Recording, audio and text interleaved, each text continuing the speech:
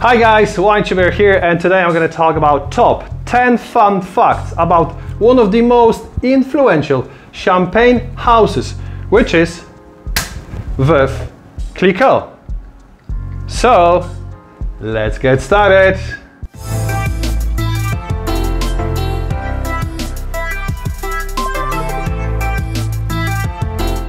Veuve Clicquot is the fifth oldest house, founded by Philippe Clicquot in 1772. In 1805, founder's son Francois Clicquot unfortunately died. His 27 years old widow, Madame Clicquot, took over the family house, and she became one of the first businesswomen of the modern times. She innovated the champagne production, and she made the region more recognizable. Here are the top 10 fun facts about Veuve Clicquot Champagne House.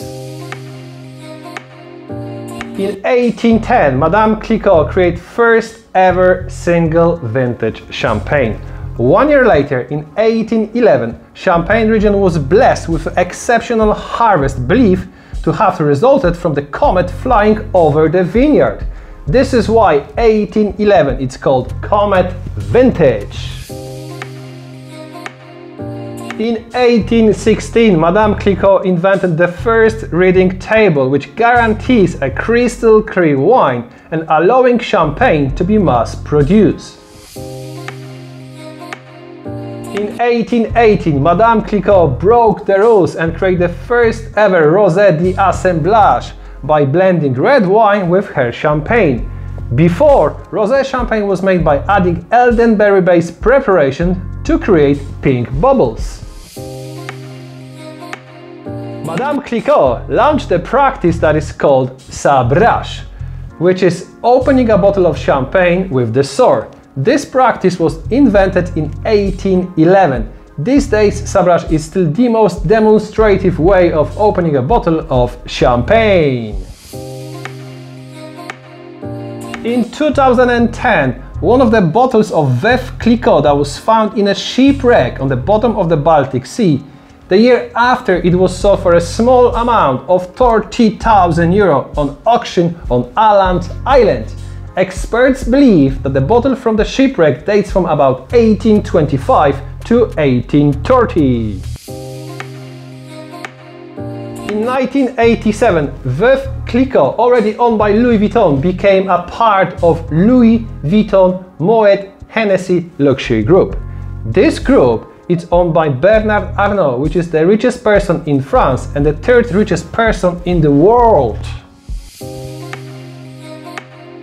In 2015, the World Heritage Committee announced its decision to list the vineyards, houses and the cellars of the Champagne region as the UNESCO World Heritage Sites, including the Veuve Clicquot cellars beneath the Saint-Nicazet Hill in Reims.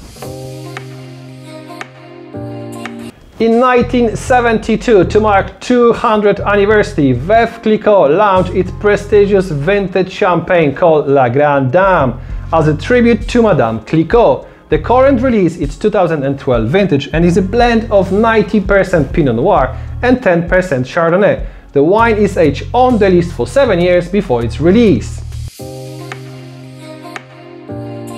The famous yellow label of Veuve Clicquot started to show up in 1835 and became officially trademarked in 1877, which means that the label has been used on the bottle for more than 187 years.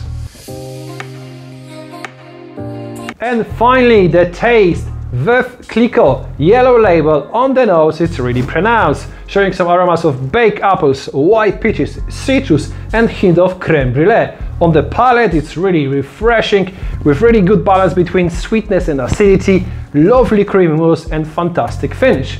Average retail price is €64 and my score is 91 out of 100. Cheers!